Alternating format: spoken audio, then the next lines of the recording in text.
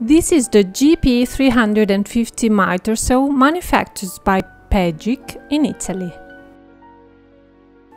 This saw is especially used for sewing the pieces of the frame.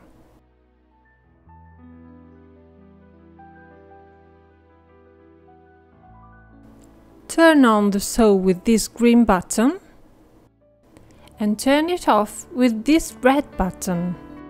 Shutdown is accelerated and lasts no more than 5 seconds. By pressing this lever, you can pull the handle and the cutting block down. This is a measuring stop for the cut at 90 degrees. The measuring stop must be inserted in the groove that is above the support bar. Now I want to cut a 55 cm piece of molding at 90 degrees. I move the molding to the oblique line pointing 55. I lower the lever of the measuring stop, I lean it to the frame and I tighten the handle that locks the measuring stop. I turn on the saw, turn on the dust collector and cut.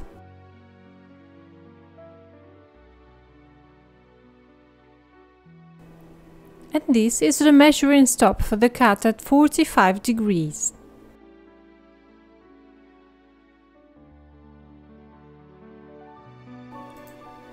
I first cut the ends of the molding at 45 degrees.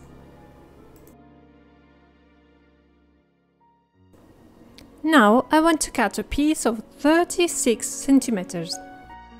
I slide the molding until it meets the oblique line of 36 centimeters. At this point, I lean the measuring stop to the frame and I lock it in place. I move the angle lever on 45 degrees. I make the cut.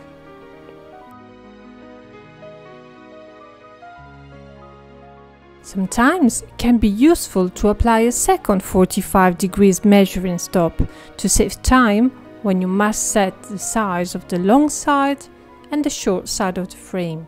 If you need to set the cutting angle, you must first unlock this handle by rotating it clockwise or counterclockwise. You can set certain standard angles. Starting from 0, the first standard setting is 15 degrees, that is used for 12-sided frames. Then you find the 22-30 degrees angle for octagonal frames. Then the 30 degrees angle for hexagonal frames. Finally, the 45 degrees for normal frames.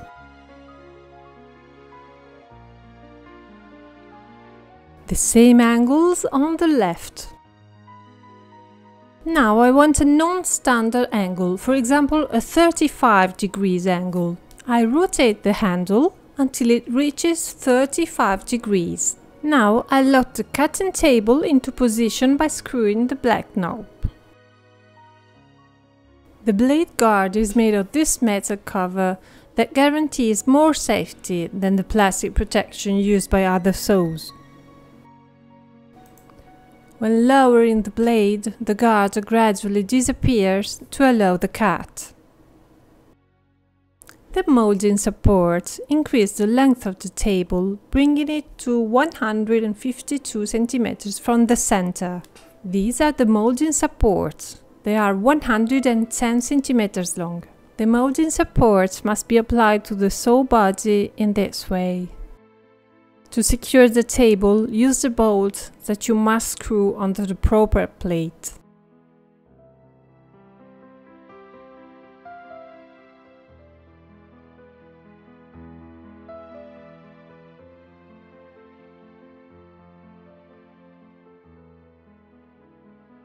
To better fasten the table to the saw, screw the small bolt that is inside this hole. The saw is equipped with an electrical power outlet. To apply the wire to the current, you can contact an electrician or do it yourself. Let's see how.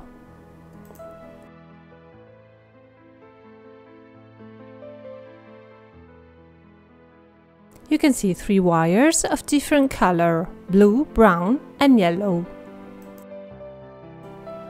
The socket is made of 2 thin poles and 1 larger. The yellow wire must be connected to the large pole, while the 2 others must be connected to the thin poles, no matter which one.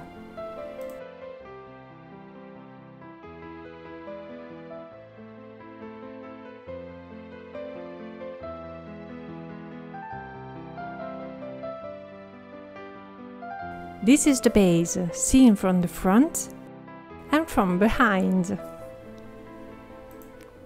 Inside the base you will find the motor that has a power output of 1,1 kW and 2 amp. The dust collector tube with an 80 mm diameter and 110 cm length. The 2 cable ties that you use to secure the tube at both ends. The tube will be connected to the hole that is in the back of the saw. 2 14 cm bolts for securing the saw to the base. The compliance sheet, the base instruction manual, the motor technical manual. A power outlet identical to that one of the saw to connect the motor of the dust collector to the current. The offcuts bag and the cable tie for securing the bag to the motor.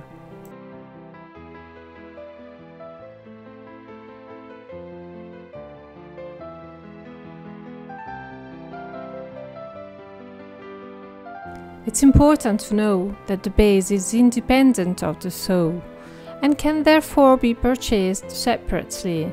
The saw, in fact, could be placed on any workbench. For changing the blade, you need the 2 hexagonal keys that are supplied with the machine. With a screwdriver, unlock and remove this device to release the blade guard.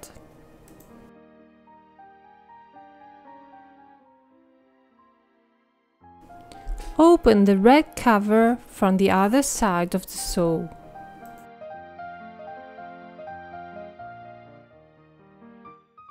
Insert the key and lift the guard. With the right hand, turn the key clockwise while holding the other key with the left hand.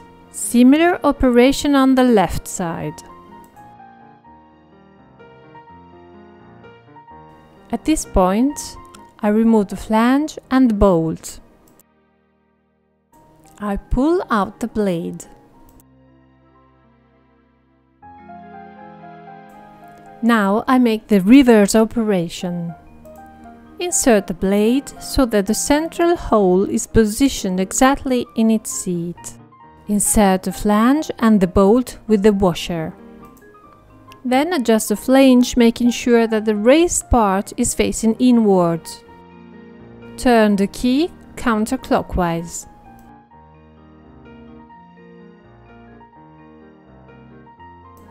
Close the red cover. Put back in place the mechanism that operates the blade guard.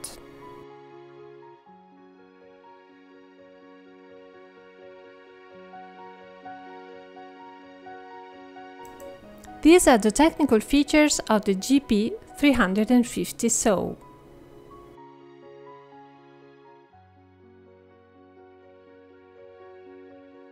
Other special features of the saw are the 2 black pistons that are used to balance the weight so as to lighten the movements of the machine.